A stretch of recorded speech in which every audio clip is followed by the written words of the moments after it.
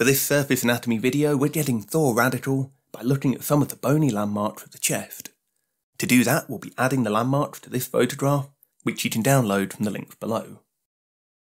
First, let's start with a couple of the most prominent bony landmarks, the clavicles or collarbones. These bones form that horizontal line across the top of the chest. Laterally, they articulate with the scapula, but medially, they attach to the sternum, that flat bone forming the front of the ribcage. Now, the sternum is a single bone, but consists of three parts: the head or manubrium, the body, and then a xiphoid process, also sometimes called the xiphisternum. At the top is a concavity known as the jugular or sternal notch, and you can feel this between the medial heads of the clavicles. If you move about 2 inches inferiorly, you should also find a rough line running across the sternum. This is the joint between the head and the body. Moving to a lateral view of the sternum, we can see that the head runs obliquely, but the body is more vertical. So where they meet, there's a slight change in orientation that we call the sternal angle.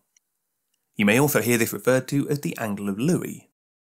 Now, we're not actually sure which Louis this joint is named after. Wikipedia offers 3 likely candidates, but I'd say it's fine to simply imagine it named after your most loved Louis, whether that be King, Tomlinson, or Theroux. Whoever you name it after, the sternal angle is a key landmark in the chest, and one we'll look at in more detail later on. Finally, at the inferior end of the sternum, we can add the xiphoid.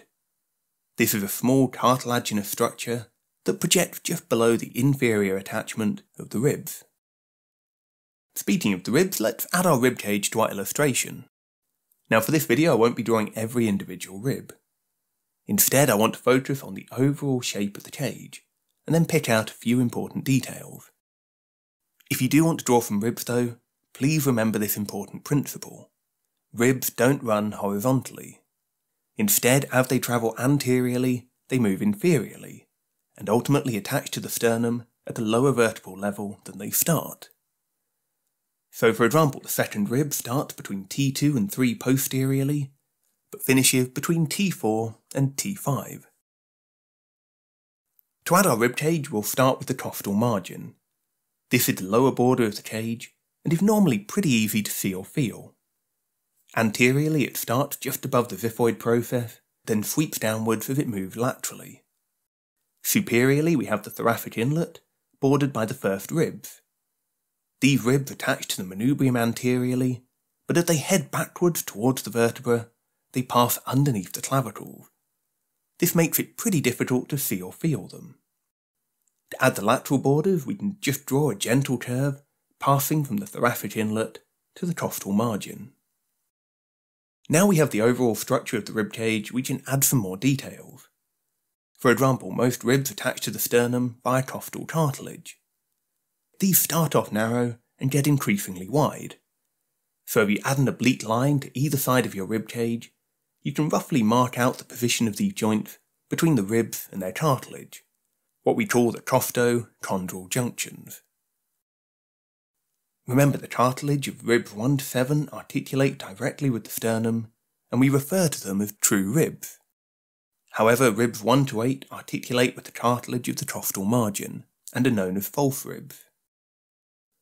Sometimes you'll need to identify specific particular ribs or the intercostal spaces between them. To do that, you can use the sternal angle. So if you find that angle, then move laterally, you should be able to feel the attachment of the second rib. Once you've got this, you can use it to count the location of the other ribs. Or you can use it to locate intercostal spaces. So the first space is above the second rib, the second space is below it, and so on. The sternal angle can also help you understand which vertebral level you're at. So if you trace a horizontal line through the angle, it should meet the vertebral column between T4 and T5. Similarly, the jugular notch is found at the level of T2, and the xiphoid is normally around T9. Those are some of the major surface landmarks of the chest. Once you're comfortable with these, you can use them to identify the location of the heart and the lungs. If you want to find out more about that, then check out either of the links below. But otherwise, thank you for watching, Take care, and I'll hopefully see you again soon.